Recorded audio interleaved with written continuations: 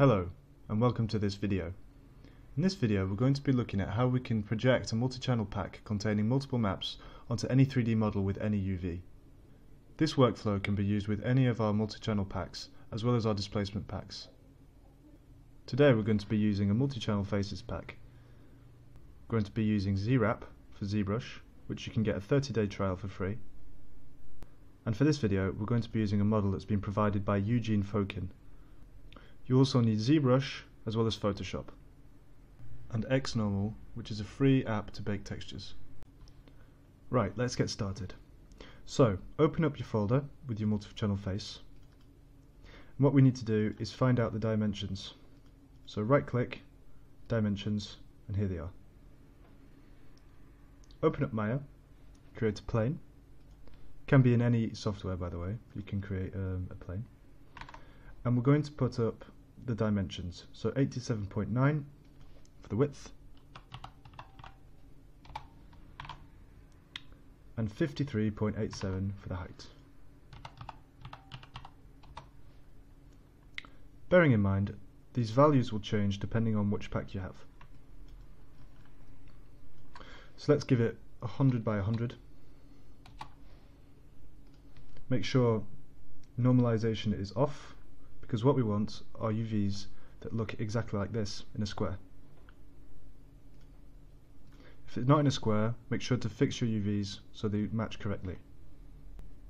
Right, now File, Export Selection. I'm going to create a new folder called In, and call this plane.obj. This is my head model. These are my UVs, and we're going to export this as well, put it in the same folder, call this head. Now it's time to create the texture for ZBrush. Because ZBrush doesn't accept TIFFs, we're going to have to create a low-res JPEG. So open up Photoshop, and we're going to import our albedo.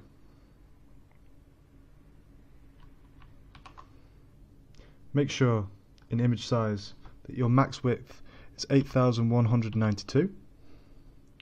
Hit OK. For this tutorial I'm just going to up the exposure so you can see better. Now what we want to do, because ZBrush flips the image vertically, is we're going to do that for him. Save this out as a JPEG. Call it low def, and hit save. Now open up ZBrush, going to import our head,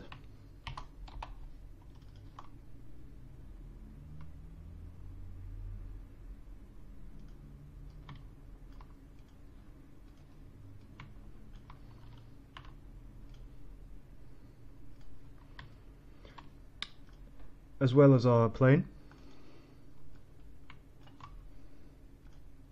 and we're going to append the head.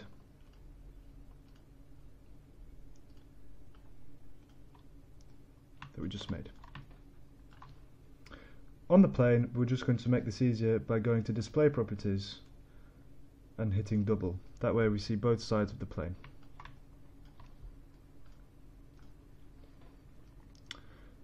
Now an important step is to make sure the plane is above the head, otherwise your Zwrap will not work correctly.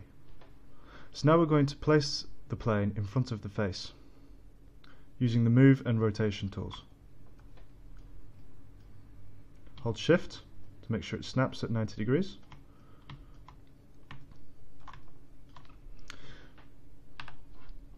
Now we're going to add a texture, so go to Texture Map, New Texture, click on the white image, hit Import,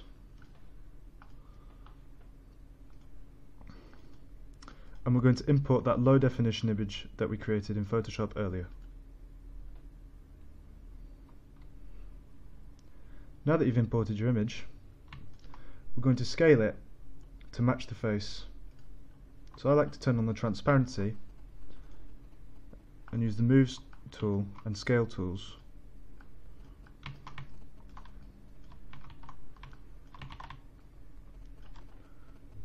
to make sure that my map is placed correctly. Just match it up roughly. I'm not going for anything perfect here.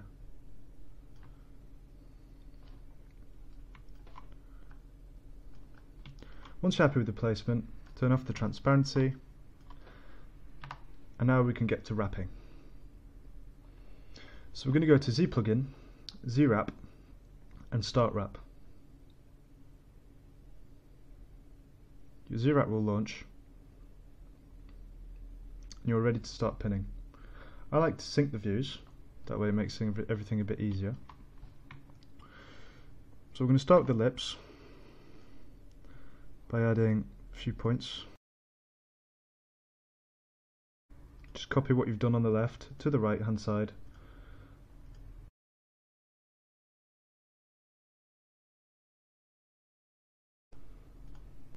Once you've placed all the points that you need, hit wrapping and this window will come up. And all you have to do now is click Start Wrapping. Depending on your specs of your computer, this may take some time.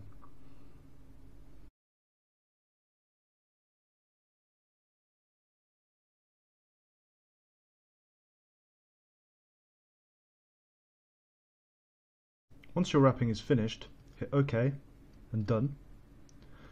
And now the plane has been wrapped to the face. So we can come back to the plane and start cleaning up blemishes that we can see with the Smooth tool or the Move tool. Little tip that we use is that we go down to Project and Project All to make sure that it really fits the face correctly.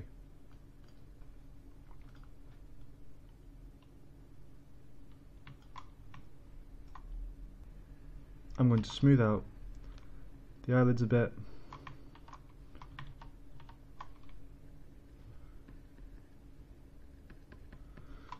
reproject, and export each one of these out into my Out folder.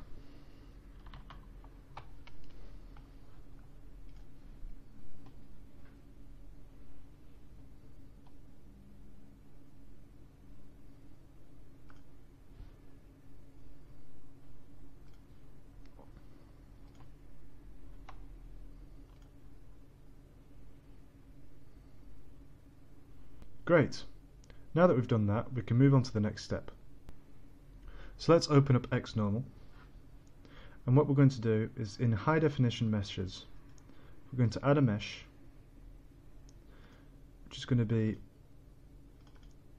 the plane that we exported from ZBrush.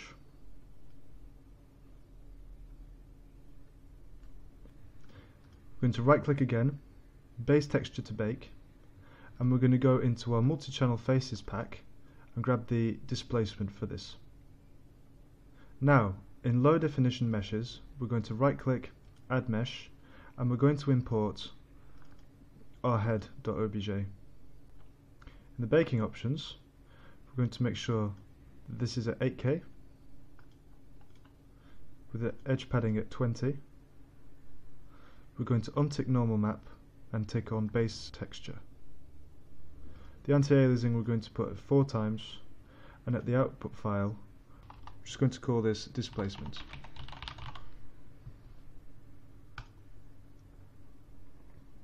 Now all you've got to do now is click Generate Maps, and it's going to start baking the maps onto your UV.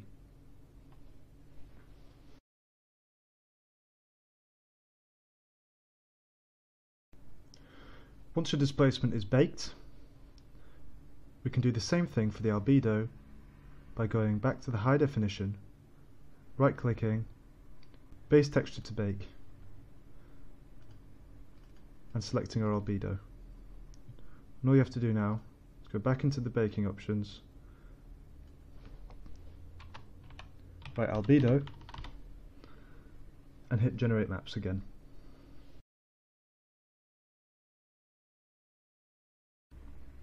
Once you have both of your maps, we can apply them. If we have a look in Photoshop, we can see that the maps that we've baked have got an alpha channel, which will make everything a bit easier during the cleanup stage. If we look in ZBrush, we can see that the texture that we've baked is almost perfect. You're obviously going to have to go through a cleanup stage with the ears and maybe the nose, and filling in the areas with your preferred texturing software. This workflow is quick and easy, and you can have fast results. Thank you for watching this video.